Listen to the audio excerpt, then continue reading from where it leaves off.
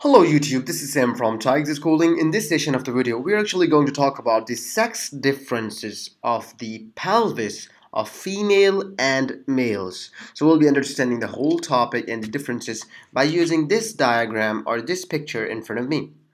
So remember, the sex differences of bony pelvis are actually easily recognized.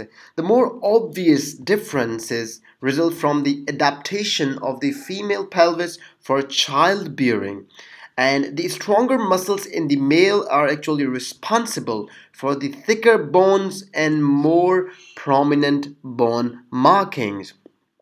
Now let's talk about the differences between the sex differences of the pelvis of the female and the male.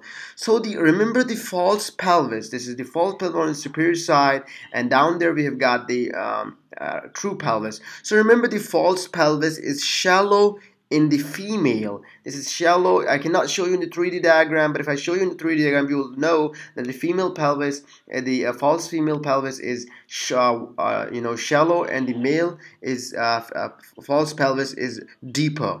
The second point you have to remember is the pelvic inlet is transversely oval in the female but heart-shaped in the male because of the indentation produced by the promontory of sacrum in the males. The third point you got to remember is the pelvic cavity. So the pelvic cavity is roomier in the female, got more room in it than in the male, and the distance between the inlet and the outlet is much deeper. You can see right over here.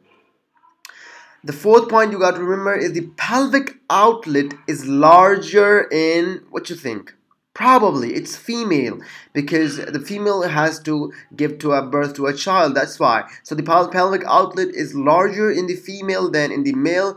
And in the female, the ischial tuberosities, you can see right over there, are actually everted, and in the male they are turned in. You can see right over here they are turned in, and the female they are everted outside, or on the other hand. The fourth point is that the fifth point is the sacrum is shorter. The sacrum is shorter, wider, and flatter in the female compared to the male. And the last point which I have to remember, you have to remember very, very much, which is I'm going to emphasize on it.